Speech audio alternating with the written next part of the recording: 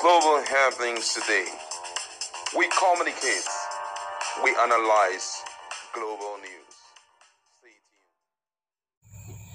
Hello beautiful people, welcome back to our channel. A lot is happening in Rivers State that is bringing attention to some of the strong loyalists and supporters of Fubara.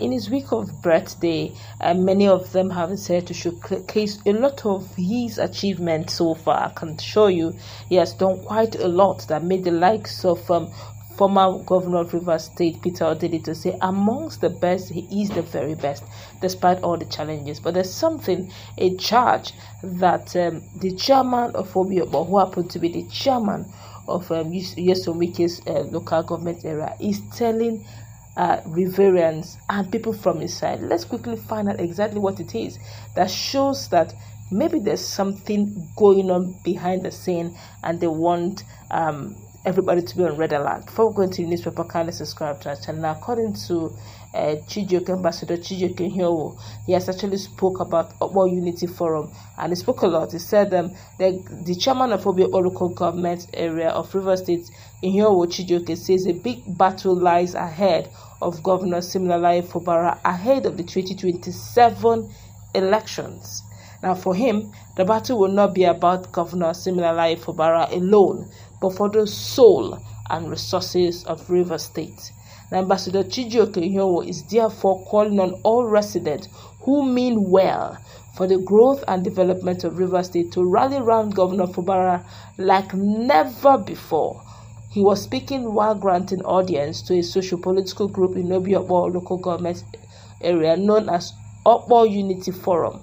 And the chief servant of Obo local government area, however, told his guest that with God, Governor Fubara will surmount all challenges. Let me quote him word for word. He said, "I know that some of the people currently supporting His Excellency, Sir Siminalayi Fubara, will ditch us before the next general elections in 2027.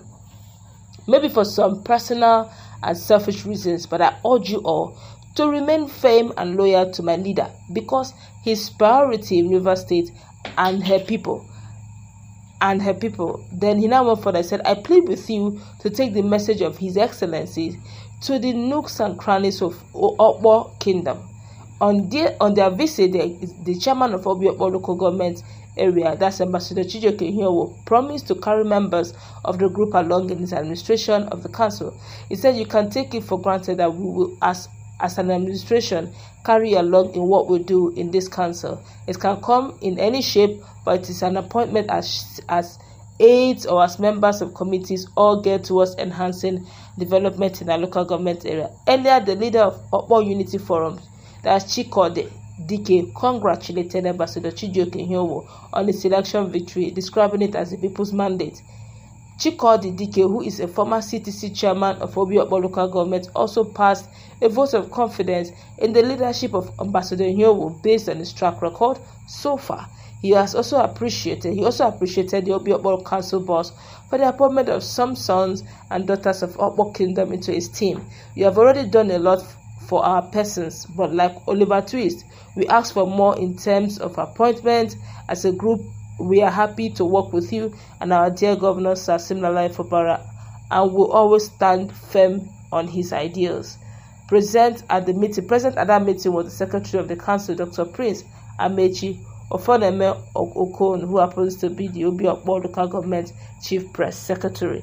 Now he's literally telling them to get ready, that those people are shouting, Fubara, you don't know, all those people shouting, day your day, make a day, my day, that they are just doing that like praise singers, but he does know that as a seasoned politician that he is, he has been there before, and he knows that all of these people can be sycophantic.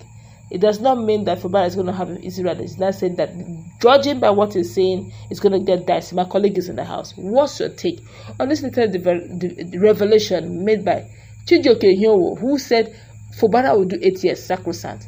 What is going on? Well, what he was trying to paint out here for me is the fact that Siminalayi Fubara is a different stock of politician. You know that one of the very common attitude of greedy politician is that they'll pick a subset of the state, subset of influential persons in the state, and then will keep them so much high for those below to understand or to know that there is a gross difference between him and them. And those people he's going to pick, they'll be very loyal to him. You understand? Though he will want to create a situation whereby when we step out, they will know that we are the big boys. And that's exactly what had happened before now. It was shocking to me when I heard that the little money that was basic salary for civil servant was not implemented in Rivers State. And every time I think about it, it's quite shocking because we know how much goes in there. But when he came on board, all of that was settled. Right now, as we're talking, so much is going on, and it seems as though everybody is having a feel. And interestingly, because of his blueprint in terms of developing human resources and all of that, even those who are chairmen, starting from those who were CTC chairmen down to those who are now elected chairman, all of them are focused on delivering the dividend of democracy to their own individual local government. And that's a big plus.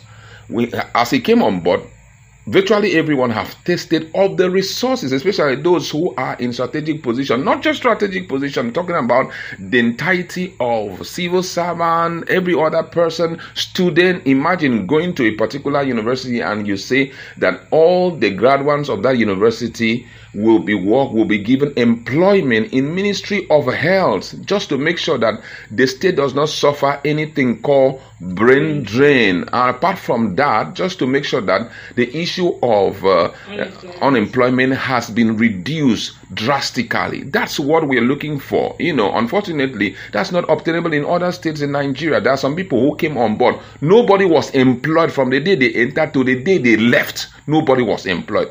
It's as bad as that. Now, putting all of that into context, it's important we preserve this kind of leadership.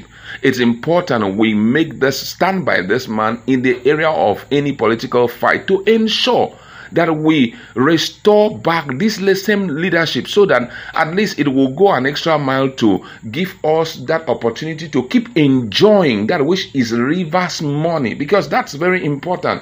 But if you play games with him and he slips off, you will cry and cry forever. Nobody will hear you. Because when those set of criminal politicians are being restored back to the position, it's going to be a case what the Palmer worm and Fubara cankerworm has taken from us. We are going to restore it 100-fold. And that means they will loot the state. And unfortunately, the worst state of looting is legitimate looting, whereby the person has been given authority to handle the resources of the state, and based on authority has been given to handle the resources of the, instead of equitably redistributing the wealth of the state to everybody, he would take that time to loot it as much as he feels like.